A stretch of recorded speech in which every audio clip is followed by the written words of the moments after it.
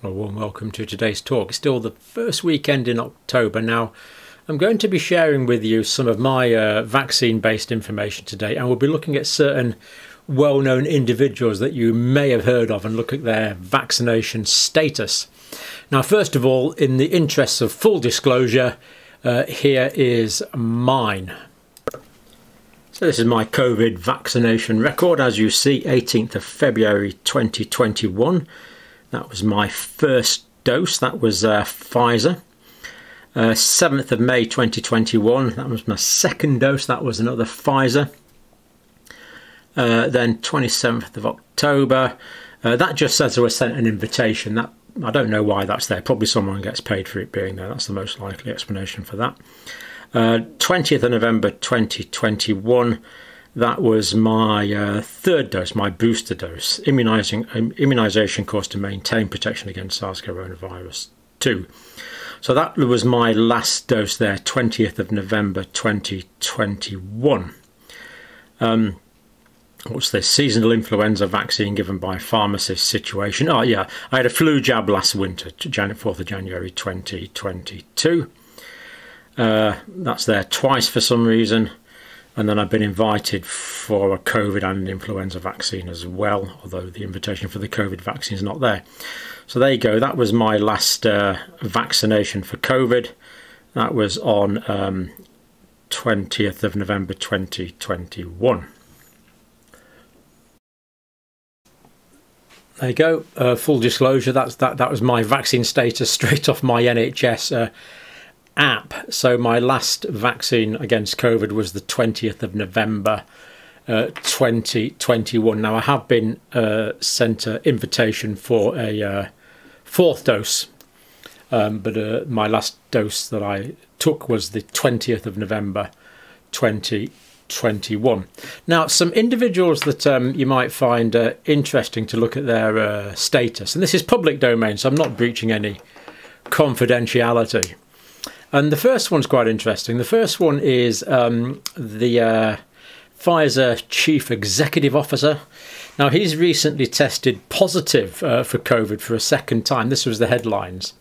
And this is taken from Reuters, so a very reliable news agency.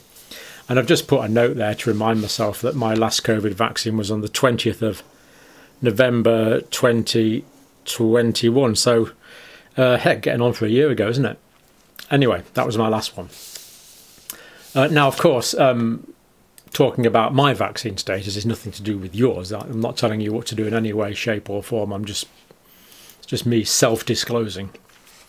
Now, Chief Executive Officer Dr. Albert Bourla, 60 years old, so at moderate risk of more severe disease. Saturday, this is last Saturday, this is a week ago, tested positive for COVID-19. Now, this is a direct quote. I'm feeling well and symptom-free. So, excellent. I'm delighted he's having a symptom-free episode of SARS coronavirus 2 infection. Let's hope it continues, and we wish him a full recovery, of course. Now, August, he contracted COVID, and he had an oral course of paxlovid last August. Again, this is all public domain information. So paxlovid last August, tested positive last weekend. And now this is having received 4 doses of the Pfizer BioNTech vaccine. Now, my first 2 doses were Pfizer. At the time, my first dose really should have been Oxford AstraZeneca, but I just got the end of a batch, so I had Pfizer, and my third one in 20th of November 2021 was actually Moderna. There was no choice in the matter, you just got what you were told when you pitched up. But as I said, I haven't had one since then. So anyway, he's had 4 doses of Pfizer BioNTech vaccine and tested positive last weekend. He hasn't yet taken the new bivalent booster because he said he was following CDC guidelines to wait 3 months since my previous COVID case, which was back in mid-August. But now he's had another COVID case, so I guess he'll wait for another 3 months quite correctly. No argument with that at all. Now, I was going to show you a picture of Dr. Bourla from the Reuters from the Reuters article, but I think there might be copyright issues, so I don't think I can show you. But but you can Google him. There's plenty of pictures of him.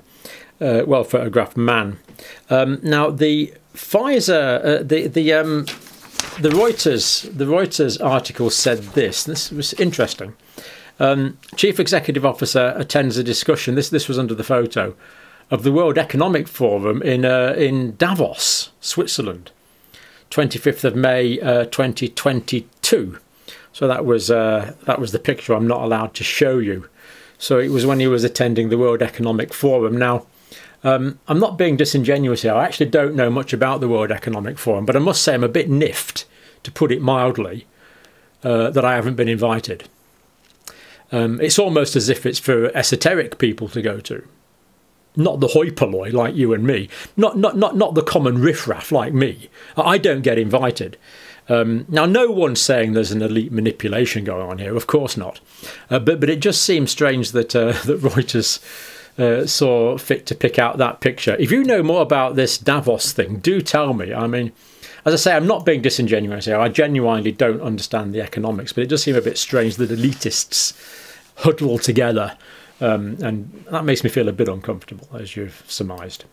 Now, next person we're going to discuss their status of is a resident of Pennsylvania Avenue. Mr. Biden is 79, therefore pretty high risk if he gets, potentially at high risk, being in the older age group. Now, he tested positive on the 21st of July for COVID-19. And he's also had 4 vaccines. So he's fully vaccinated and two booster doses. So fully vaccinated, 2 booster doses, and tested positive on the 21st of July 2022. Now, this is a direct quote. Fauci tests positive for COVID-19. Dr. Anthony Fauci, of course. That's a direct quote from CNN I'm quoting in this instance. He tested positive on the 15th of June. Dr. Fauci is 81, so pretty high risk category, it would have to be said, potentially in the high risk category.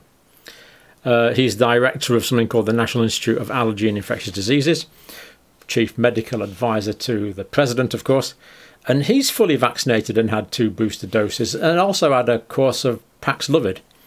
So here we see 3 people who've had 4 doses of vaccine each, don't want that, who've had 4 doses of vaccine each and yet still have tested positive.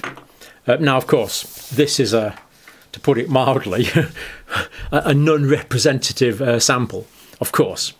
And we have to be careful because the YouTube community guidelines here, which we have to abide by, efficacy of vaccines, content claiming that vaccines do not reduce transmission or contraction of disease is not allowed. So clearly I'm not claiming that vaccines do not reduce transmission, and I'm not claiming that they don't prevent the contraction of disease. I'm just pointing out 3 individuals who are a completely non-random sample and therefore not representative of the public as a whole, but quite interesting.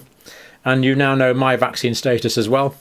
And I've been sent a reminder to come and get a booster. Partly because I'm old, partly because I've already revealed. I don't know.